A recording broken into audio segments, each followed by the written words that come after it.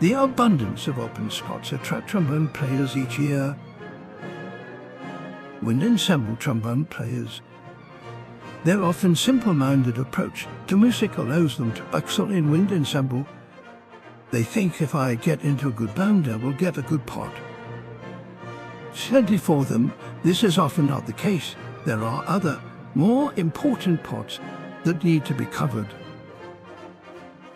Floats in altos get priority. This here is a wind ensemble trombone. After waiting for up to 183 meters of rest, he finally gets his chance.